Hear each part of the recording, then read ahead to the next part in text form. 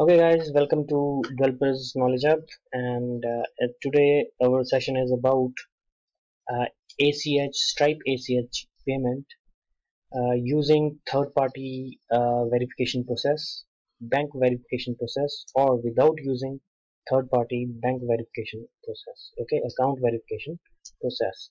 So let me give you a quick demo regarding the without third-party process. I'm using Plaid for third-party, okay, to verify bank account. Okay, so I'm giving you demo using ACH, how we do ACH payment. So let's get started, and yeah, let's do it like this. Okay, and this is this, and you can see that we need account holder type. There are two types of account holders for ACH, that is company and individual. We can use company.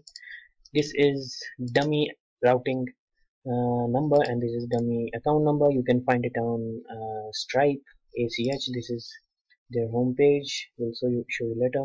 Yeah, on submit you can see you can use loader while click on submit, and you can see we have deposited 2 micro accounts into your bank account.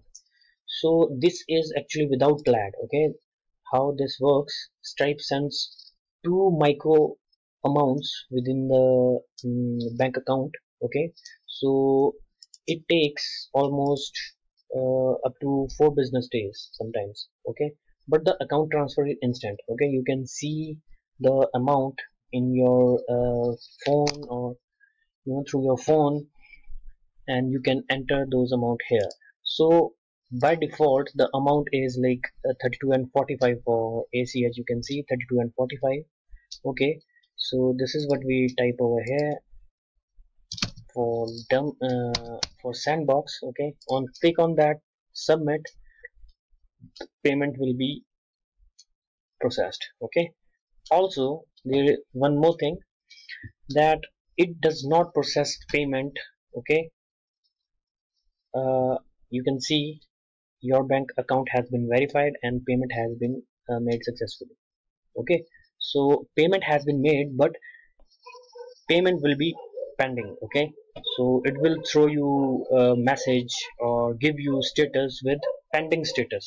Okay, and as long as the status will be changed from pending to successful, okay, Stripe will notify you that your amount has been successfully received. Okay, so for that you have to use webhook within the Stripe. I will let you know where you have to apply the webhook, okay, at the end of this video.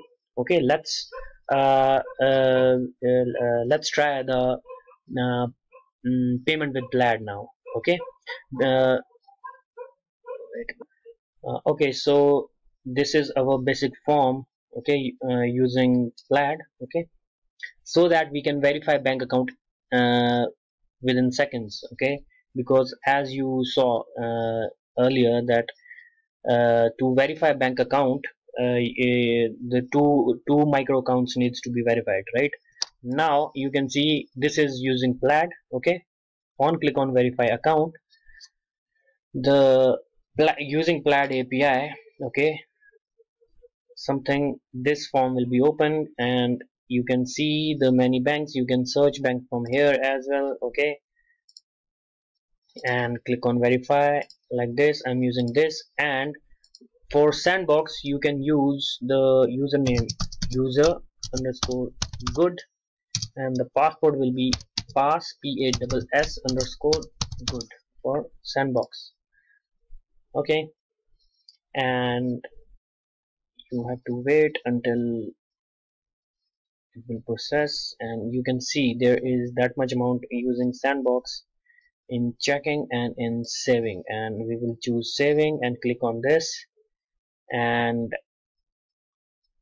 I will show you right here what will happen. Actually my account is not uh, connected with Stripe. Okay, I will show you this. This is Plaid. You can see we have to connect our Stripe from here, connect with Stripe. Okay, it's off, it has to be on. Okay, you need to have live details.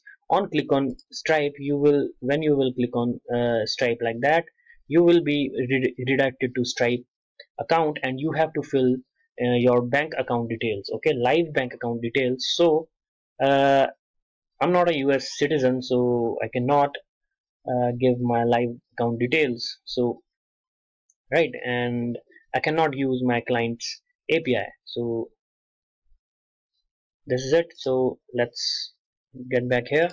I will show you. It will throw one error that is about payment, okay. I will show you entire process via code as well, okay. Let me show you that how it processes and how it works using Plaid in backend, okay. I'm going to fill username and password again as I have, sorry, I forgot. Okay, so let's submit, and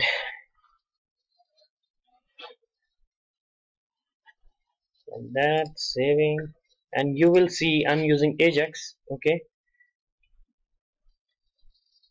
for verifying account and for transaction or creating a client ID, okay, like this. And see ACH AJAX, and the response will be, you have to wait for response and see this, okay. So this is the fatal error.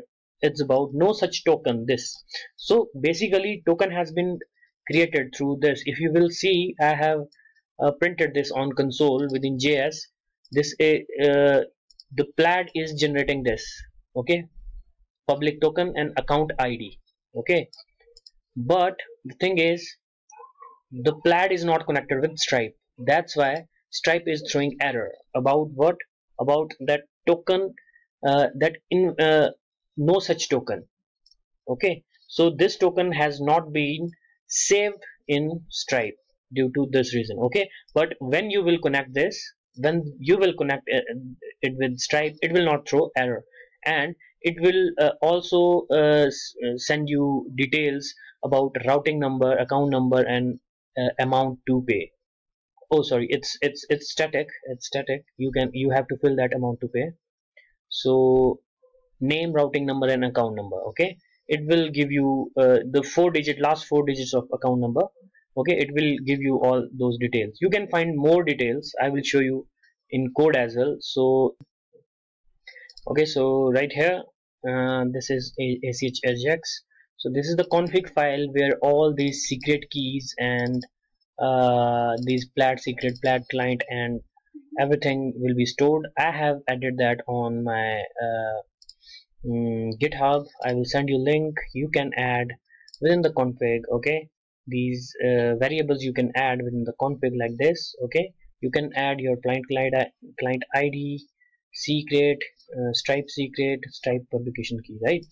So let's get started within the code. You can see to get client, it's like this, and where it is causing error is here on creating charge. I'm using see here on creating customer, okay. On creating customer, this bank account is it is not verified by Stripe due to the situation I mentioned you earlier, right.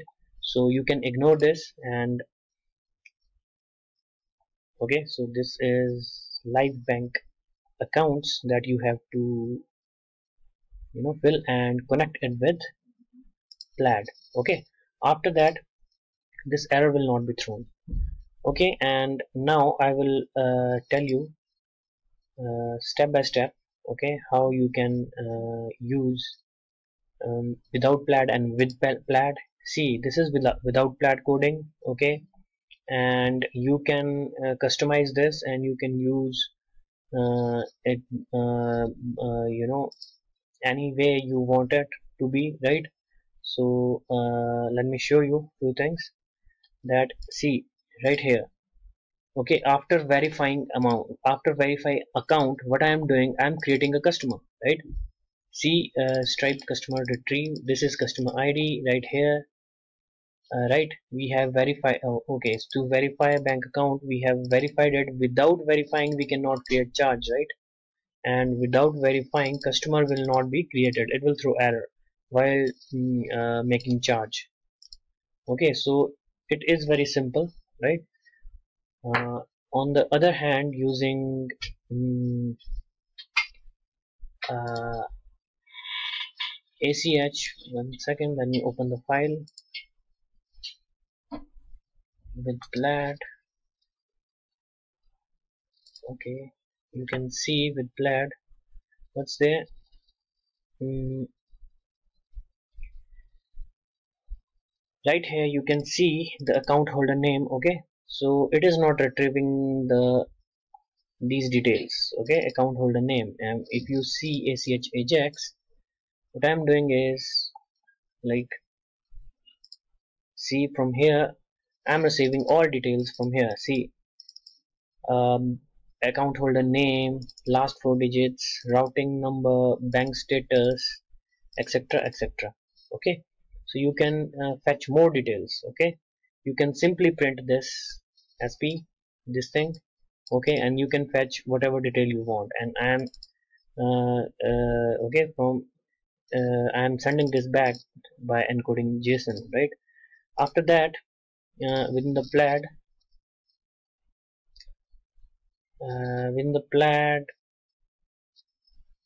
yeah, you can save the client ID within the session or within the hidden form field and click on pay.